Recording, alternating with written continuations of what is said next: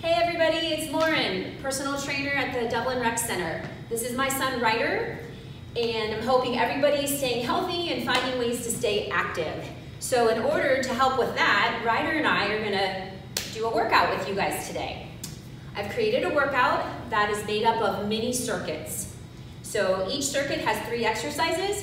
Ryder and I are going to demonstrate each exercise today in all 3 circuits so that you will then be able to do this workout at home.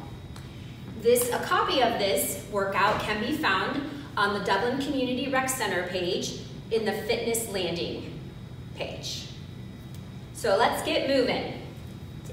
For circuit 1, the exercises will be plank jacks. The second one will be legs raised and hold, and we will finish it up with some squat jumps.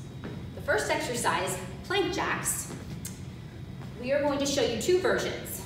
So you will get yourself into a forearm plank position. So again, keep in mind you want a nice 90-degree angle with your arms. Elbows are directly under your shoulders.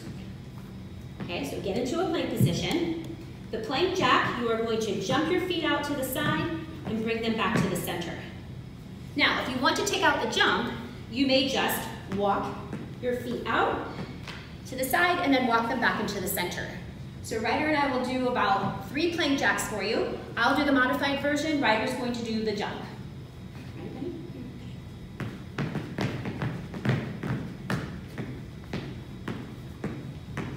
All right, we're gonna go ahead and stay on the floor, and we're gonna go right into our legs raised and hold. Now, with the legs raised and hold, ideally you want your feet to be about 6 inches off the ground. However, sometimes when we try to do that, our lower back starts to arch, and that's okay. So in order to prevent that or stop that from happening, you can take your legs and just raise them up to the point where you feel like you can keep your back flat the whole time, okay?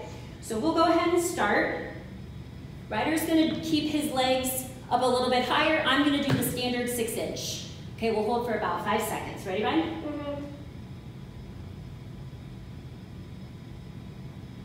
Okay, great. And we'll go ahead and finish up with some squat jumps. Ryder's going to be showing you the front version. I will show you the side angle. Okay, with a squat jump again, feet are in squat position, so shoulder width apart, toes pointed forward, okay? And for the squat jump, you want to create momentum, so that's where our arms come into play. So when we squat, our arms are going to come back so that we can then jump, and our arms help us go higher off of the ground. All right, we'll do about 3 of these.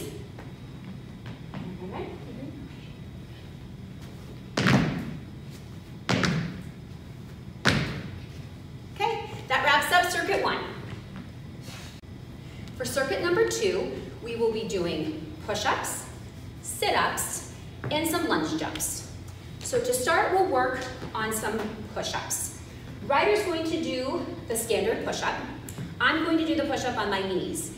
Now, when you're on your knees, you want to be sure you're in the proper position. So in order to do that, I like to put myself into a straight arm plank. Then I drop my knees down, and this lets me know that I'm in the right position, because when I go to come down, my whole body is coming down with me. So what you want to try to avoid is having your backside out in the air and doing this, okay? You want your whole body to come down with you. All right, so we'll go ahead and demonstrate about 5 push-ups for you. Ready? Try to get your nose as close to the floor as possible. Okay, we'll go ahead and stay on the floor, and we'll go right into our sit-ups and our crunches. So Ryder's gonna do a full extension crunch, which he'll go ahead and demonstrate for you right now. Okay, so as you notice,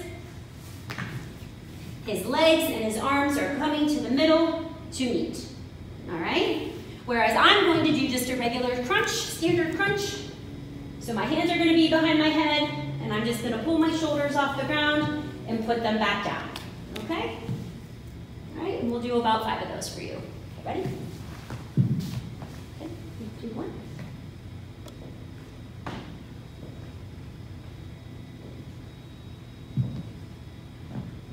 Great. Now for the last exercise, we're gonna do lunge jumps.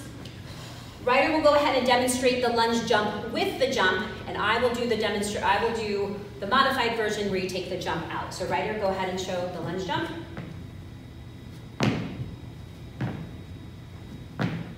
Okay, great. And the modified version will look like this. So instead of jumping, you are just going to do some repeat reverse lunges.